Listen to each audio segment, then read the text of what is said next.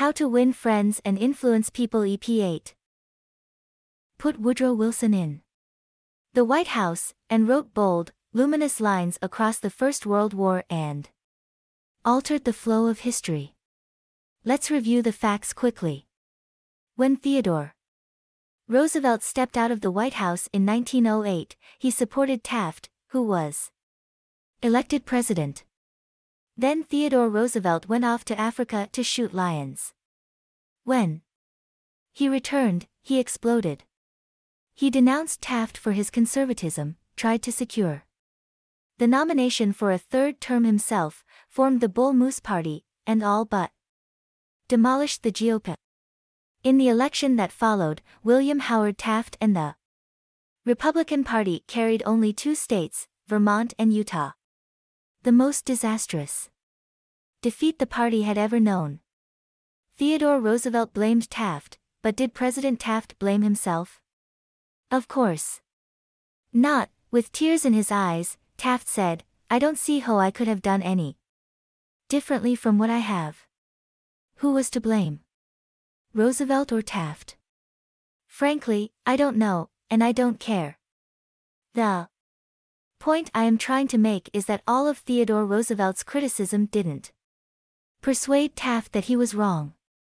It merely made Taft strive to justify himself and to reiterate with tears in his eyes, "I don't see how I could have done any differently from what I have."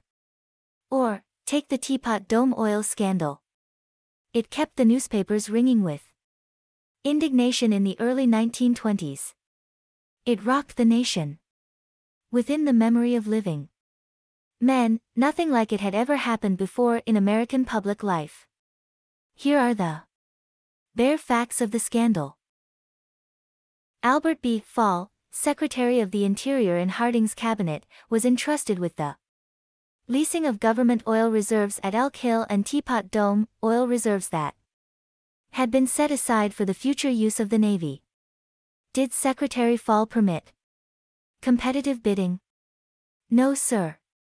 He handed the fat, juicy contract outright to his friend Edward L. Doheny. And what did Doheny do? He gave Secretary Fall what he was pleased to call a loan of $100,000. Then, in a high-handed manner, Secretary Fall ordered United States Marines into the district to drive off competitors whose adjacent wells were sapping oil out of the Elk Hill reserves. These competitors, driven off their ground at the ends of guns and bayonets, rushed into court and blew the lid off the Teapot Dome scandal.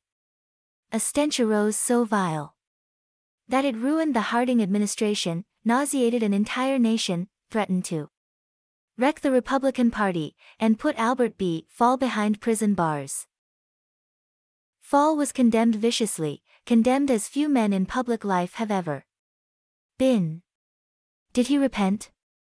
Never. Years later, Herbert Hoover intimated in a public speech that President Harding's death had been due to mental anxiety and worry because a friend had betrayed him. When Mrs. Fall heard that, she sprang from her chair, she wept, she shook her fists at fate and screamed, "What? Harding betrayed by Fall? No. My husband never betrayed anyone. This whole house full of gold would not tempt my husband to do wrong. He is the one who has been betrayed and led to the slaughter and crucified." There you are, human nature in action, wrongdoers, blaming everybody but themselves. We are all like that. So when you and I are tempted to criticize someone tomorrow, let's remember Al Capone, Two Gun, Crowley and Albert Fall. Let's realize that criticisms are like homing pigeons. They always return home. Let's realize that the person we are going to correct and condemn will probably justify himself or herself and condemn us in return, or, like the gentle Taft, will say, "I don't see how I could have done any differently from what I have." On the morning of April 15, 1865, Abraham Lincoln lay dying in a hall bedroom of a cheap lodging house directly across the street from Ford's Theater, where John Wilkes Booth had shot him. Lincoln's long body lay stretched diagonally across a sagging bed that was too short for him. A cheap reproduction of Rosa Bonheur's famous painting The Horse Fair hung above the bed, and a dismal gas jet flickered. Yellow light. As Lincoln lay dying, Secretary of War Stanton said, "There lies the most perfect ruler of men that the world has ever seen." What was the secret of Lincoln's success in dealing with people? I studied the life of Abraham Lincoln for 10 years and devoted all of 3 years to writing and rewriting a book entitled Lincoln the Unknown. I believe I have made as detailed and exhaustive a study of Lincoln's personality and home life as it is possible for any being to make. I made a special study of Lincoln's method of dealing with people. Did he indulge in criticism? Oh, yes. As a young man in the Pigeon Creek Valley of Indiana, he not only criticized but he wrote letters and poems ridiculing people and dropped these letters on the country roads where they were sure to be found. One of these letters aroused resentments that burned for a lifetime. Even after Lincoln had become a practicing lawyer in Springfield, Illinois, he attacked his opponents openly in letters published in the newspapers. But he did this 29. Just once too often. In the autumn of 1842 he ridiculed a vain, pugnacious politician by the name of James Shields. Lincoln lambed him through an anonymous letter published in Springfield Journal. The town roared with laughter. Shields, sensitive and proud, boiled with indignation. He found out who wrote the letter, leaped on his horse, started after Lincoln, and challenged him to fight a duel. Lincoln didn't want to fight. He was opposed to dueling, but he couldn't get out of it and save his honor. He was given the choice of weapons. Since he had very long arms, he chose cavalry broadswords and took lessons in sword fighting from a West Point graduate, and on the appointed day, he and Shields met on a sandbar in the Mississippi River, prepared to fight to the death, but, at the last minute, their seconds interrupted and stopped the duel. That was the most lurid personal incident in Lincoln's life. It taught him an invaluable lesson in the art of dealing with people. Never again did he write an insulting letter. Never again did he ridicule anyone. And from that time on, he almost never criticized anybody for anything.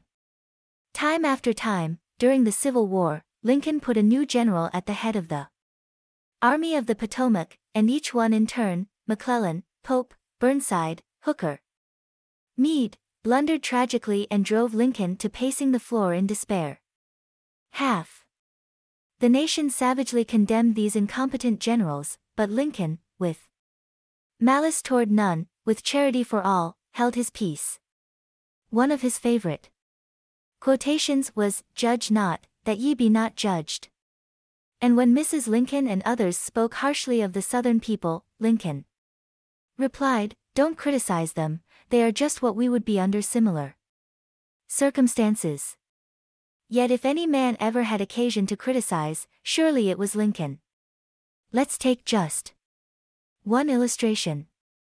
The Battle of Gettysburg was fought during the first 3 days of July 1863. During the night of July 4th, Lee began to retreat southward while storm clouds deluged the country with rain. When Lee reached the Potomac with his defeated army, he found a swollen, impassable river in front of him, and a victorious Union army behind him. Lee was in a trap. He couldn't escape. Lincoln saw that. Here was a golden, heaven-sent opportunity, the opportunity to capture Lee's army and end the war. 30. Immediately. So, with a surge of high hope, Lincoln ordered Meade not to call a council of war but to attack Lee immediately. Lincoln telegraphed his orders and then sent a special messenger to Meade demanding immediate action. End ep8.